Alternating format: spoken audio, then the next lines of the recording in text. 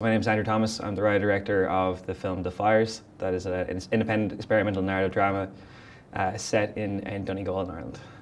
The idea itself came from this conversation I had with my grandmother when I came back, because I lived in North America for a while, and I came back after my visa came in when I was a young man, like when I was still quite young, but I mean, I when I was a bit younger, and then she was kind of celebrating me coming back as if I was back from the dead, effectively, and because at her age, when everyone left Ireland, they never came back and they effectively died.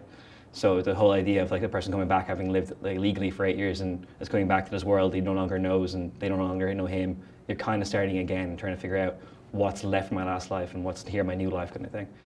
Like, so kind of encompass the character of my own experiences, the main actor's experiences, and just experiences of people in general coming back from, you know, immigrating to, let's say, America, Canada, Australia, that kind of thing that people just kind of are doing more and more, but realizing they have to come back at some point. Well, they don't necessarily have to, but yeah, in most cases they probably do.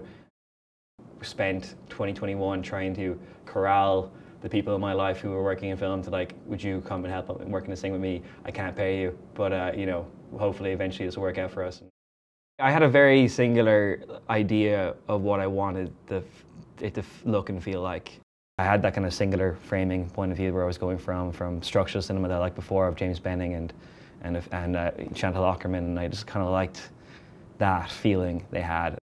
I think I would like people to come out kind of looking back at themselves and their own relationship with their family and their just themselves. You know, where do I actually, what are my memories even about? Like, am I still that person I was 8 years beforehand, or am I just a new person now? Like, you know, do all my cells just, you know, as they say, every 7 years they kind of become new? Am I a new person every 7 years?